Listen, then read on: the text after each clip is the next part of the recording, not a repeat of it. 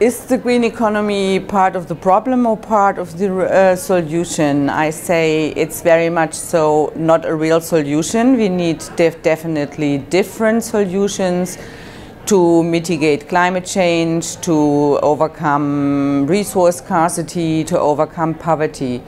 I think this green economy is an attempt to make green renewables and other industries more profitable. But it's not really a new paradigm or a new idea how we organize our economy within a constrained world.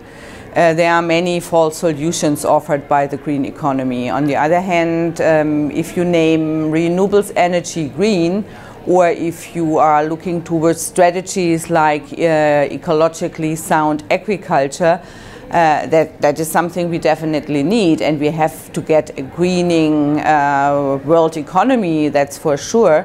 But the green economy concepts right now are not really offering the right direction.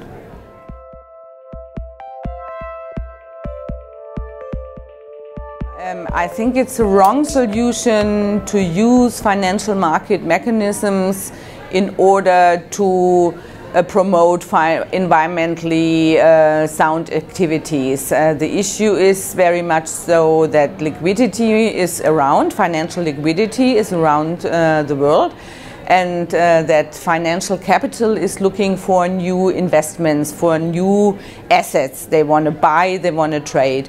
And I think nature and ecosystem services are not should not be sold to the financial markets. They are not tradable goods. Yeah? I think nature is something else than a tradable good, and we should not really enter into a new phase of marketize nature.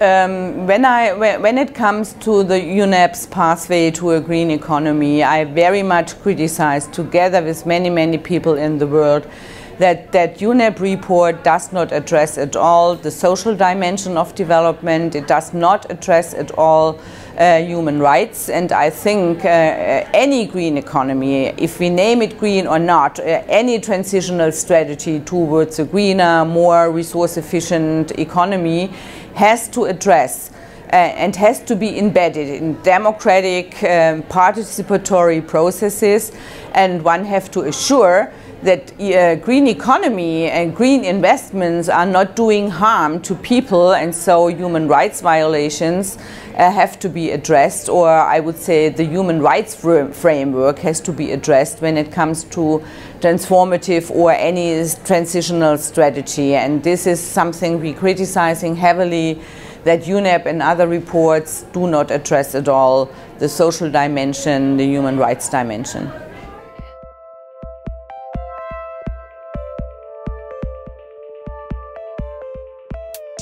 The so-called TEEP report, The Economics of Biodiversity and Ecosystems, is a report that really laid the foundation for the marketization and economization of nature. They clearly say nature is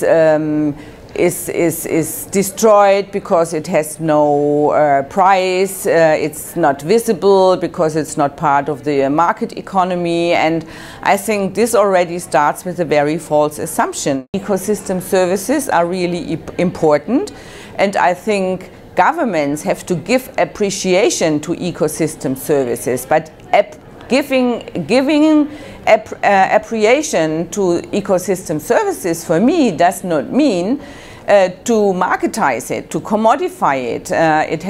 There are other ways of appreciate the nature, by protecting it, for example, to extend natural reserves, to say no to investments in natural areas. They are still not destroyed.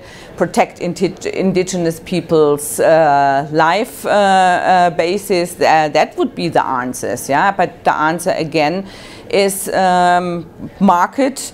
It's a financial market, and I think it's the wrong path.